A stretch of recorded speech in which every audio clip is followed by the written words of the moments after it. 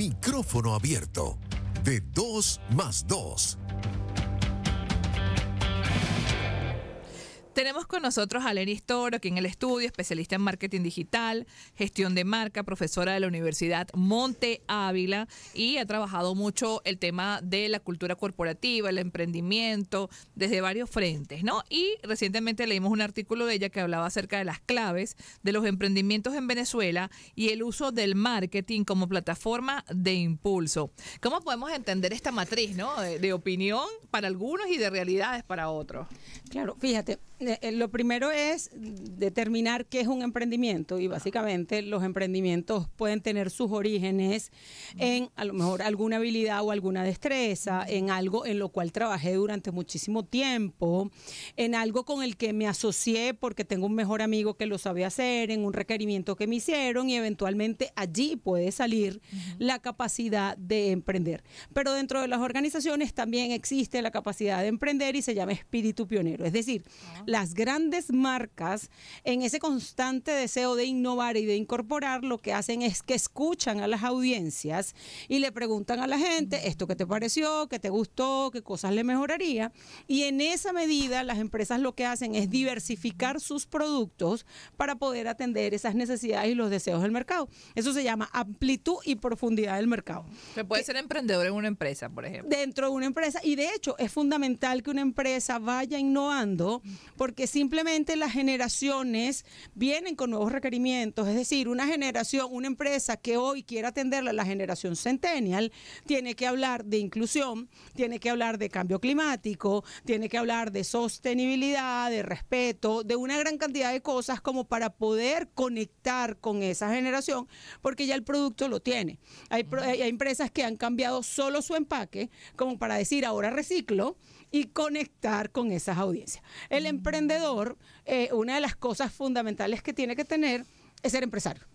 Y a veces se nos olvida eso, porque inicialmente tú quieres emprender con el propósito, con la intención de crecer para convertirte en un empresario. Se considera emprendedor solamente cuando tienes los primeros años, que son incipientes, que tienes una idea de negocios con los amigos o te asocias con alguien, y en ese momento que se requiere de muchísimo trabajo, casi que eres el todero. E incluso las marcas personales, muchos de ustedes son emprendedores porque gestionan su marca personal, porque hacen la factura, porque buscan sus propios clientes, porque visibilizan. Un emprendedor de la Universidad de la Vida. ¿No te acuerdas de la Universidad de la Vida, Andrés? ¿No te acuerdas de la novela que hablaba que yo voy a la universidad? No, el señor engañaba a la muchacha, bueno, los sugar de antes, ¿no? Un poco actualizados ahora, y entonces iba a la Universidad de la Vida. Somos emprendedores de la Universidad de la Vida. Nosotros del día a día el trabajo, por supuesto. Entonces, ¿qué es lo que sucede? Es que tú puedes tener alguna habilidad que te convierte en eso, y puede ser una habilidad artística porque sepas pintar, claro, sea una habilidad culinaria porque sepas cocinar y decidas hacer una comida súper rica. Pero lo importante en el modelo de emprendimiento es que adicional a tener un producto que puede resultar buenísimo, tienes que tener habilidades administrativas. Eso significa cuidar la estructura de costos, es decir, cuánto dinero me estoy gastando, y otra cosa que no siempre nos gusta, y es que usted tiene que vender, porque los emprendedores a veces les cuesta muchísimo salir a visibilizar su producto, y usted tiene que vender porque los ingresos son la única área de la organización que te van a permitir facturar para que el negocio pueda ser viable. Recordemos que estamos entrevistando a Lenis Toro, especialista en marketing digital, es docente de la Universidad Monte Ávila, a propósito de estas claves de los emprendimientos en Venezuela y el uso del mercadeo. Fíjate, Lenis, que tú siempre, cuando te hemos entrevistado, ponemos mucho énfasis justamente en esa nueva generación y en buena medida porque forma parte del equipo, tú eres docente, pues, y lo vives día a día.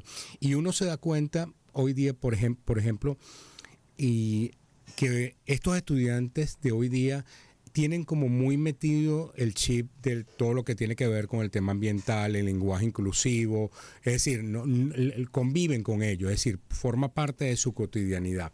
¿Cómo percibes tú que ellos afrontan eso cuando tienen que ir al mercado laboral? En algunos casos ellos son los jefes y tienen que lidiar con gente mayor. Bueno, esas brechas en algunas organizaciones generan mucho inconveniente y mucho problema, porque las negociaciones siempre se tratan de ceder. ceder para ganar. Que son incluso muchas veces uno lo ve en empresas familiares. Totalmente. Mi abuelo piensa de tal manera y yo pienso de otra. Claro, ¿y qué es lo que nos toca y cuál es la recomendación?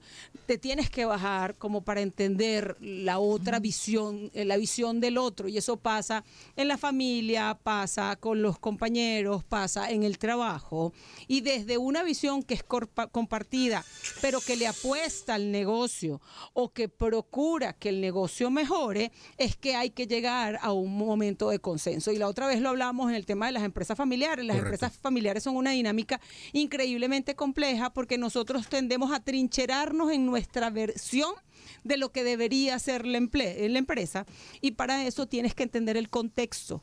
El contexto y el entorno te están diciendo hacia dónde van los intereses de las personas. Por eso es que mercadeo, una de las cosas que hace fundamentalmente es entender las necesidades y los deseos de los consumidores, y usted no puede aparentar o pretender que si hay algo que le gusta a usted, entonces le tiene que gustar a todo el mundo. Usted tiene que ser asertivo, se trata de hacer negocios, y uno hace negocio en la medida que satisface a los mercados y satisface a las audiencias dándole lo que ellos quieren, porque tú le estás ofreciendo es un intercambio, un producto a cambio de tu dinero, y ese dinero es lo que yo necesito para poder invertir, para poder comprar, para poder justificar esta estructura de costo y para tener un margen de ganancia. Entonces el tema de la empresarialidad, el negocio y el mercadeo van de la mano, porque muchos negocios quieren posicionar la marca, quieren posicionar el producto, quieren que nos recuerden y quieren que nos prefieran.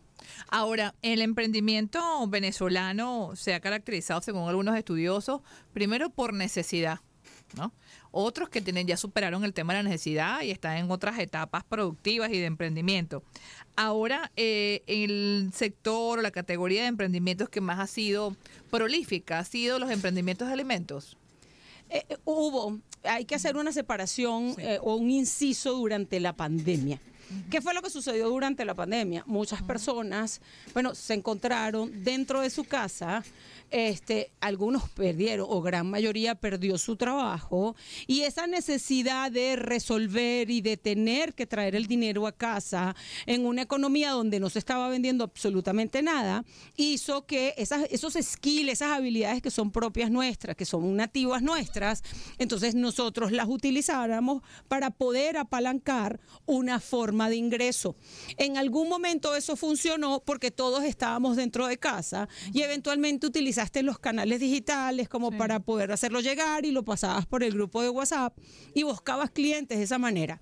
Pero en el momento en que se recupera la normalidad, tú tienes que evolucionar en función de lo que sucede en el contexto y comenzar a generar un producto que se adapte a esa nueva realidad, que es una realidad híbrida. Muchas personas hacen muchísimas cosas dentro de casa, pero la verdad es que nosotros somos seres sociales que queremos ir a un restaurante, que queremos ir al cine, que queremos ir al supermercado a comprar.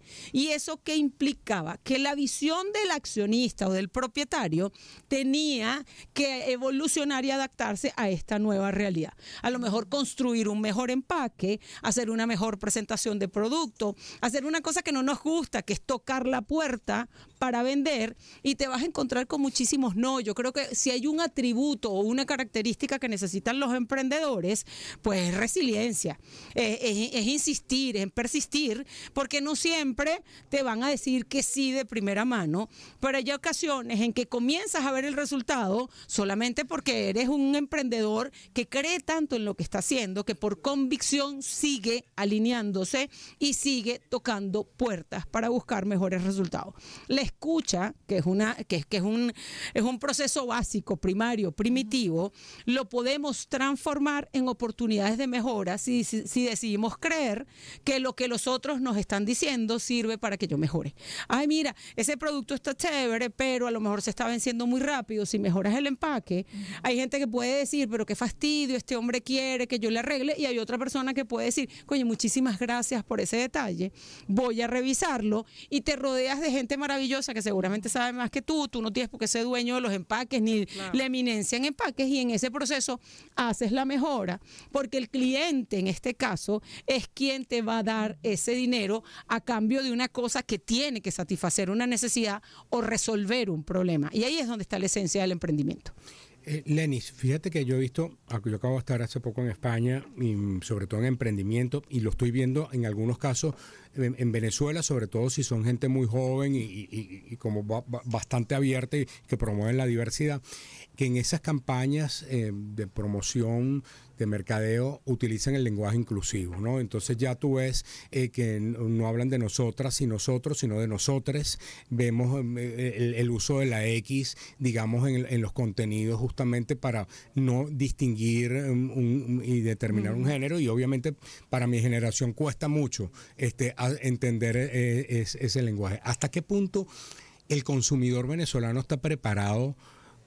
Porque yo tengo una percepción de que nos hemos vuelto un país extremadamente conservador y hasta religioso, y hasta qué punto ese consumidor está preparado para ese lenguaje inclusivo. Fíjate, tú lo puedes medir automáticamente a través de los comentarios. De hecho, los comentarios siempre son una fuente de investigación de mercado que a veces solemos desestimar, porque qué fastidio, esta persona está diciendo esto, está diciendo aquello, pero en algunos casos es como el sentimiento de las mayorías. En el caso de España hay una postura muy puntual con relación a el tema de la inclusión, particularmente en España. Yo también estuve en España el año pasado. No sucede así a lo mejor en otros lugares. Tú vas a Italia y no funciona de la misma manera, o la misma Francia, pero en España es muy predominante. Pero en el caso particular de Venezuela, todavía existe un rechazo importante al uso de ese lenguaje, y las marcas se han cuidado muchísimo de yo lo veo más que todo muy pequeños emprendimientos. A lo mejor lo puede haber en algunos pequeños emprendimientos, y sin embargo lo usan, pero con una línea muy delicada, y cuando alcanzas a leer los comentarios sabes que no somos una sociedad que vamos a ceder ante esta postura, y la verdad es que la gente, por lo general, cuando lees el feedback de la gente, se parece más a un rechazo, porque la gente siente que es una imposición. No es un tema de fluir natural. La verdad es que la diversidad de género en este país ha existido durante muchísimo tiempo, pero cuando ya tú le impones en el lenguaje, ya suena que es impuesta, y ahí es cuando ocurre el rechazo. Que no lo sienten como natural. Que no lo sienten como natural. Y todos nosotros hemos coexistido con personas que a lo mejor tienen preferencias sexuales y trabajamos y no pasa nada. El tema es cuando me lo quieres imponer, y ahí es cuando se está generando el rechazo. Y uno lo ve y uno lo saca mucho. Te lo decía porque vi algunos productos, por ejemplo, en el concierto de Arca, que estuvo recientemente aquí, y obviamente hay una generación que acepta, obviamente, y le gusta ese lenguaje, y uno lo ve mucho en ese público juvenil, pero ya después que cruzan como los 30 años de edad, hay un rechazo absoluto. Y en todo caso, si a uno le gusta, dices que tú eres progre. No, ojo, y puede ser, yo tengo muchos amigos que son de la comunidad, pero ni ellos siquiera, que son parte de la comunidad, y yo creo que no existe nadie que no tenga un amigo, un pana, un conocido, un compañero de trabajo que forme parte de la comunidad, pero bueno, no necesito llamarte de otro nombre, y a la gente no le molesta que le digan hola, ¿cómo estás? Ella y él. O sea, en este país no creo que eso haga falta, porque a la gente se le ha aceptado, y tú los puedes tener al lado trabajando, en ¿verdad? Unidos, incluso en las comunicaciones dentro de las empresas. Pero eso es otro ahí podemos tema. tener otras conversaciones. El inglés tiene una ventaja que a veces no tiene, no tienes ese perfil de género que sí tiene el español. Lo que pasa es que en Estados Unidos todo es demandable. Entonces ahí hay un tema, Coye, de que si pongo la foto si no te gustó es demandable. O sea, ahí hay unos temas muy complejos como sociedad. Muchísimas gracias, Lenis. Siempre quedamos con ganas de seguir conversando contigo. Está la audiencia pendiente. Pueden después reponer esta entrevista por Mundo UR en vivo. Lenis Toro, especialista en marketing digital, gestión de marca, profesora de la Universidad Monte Ávila.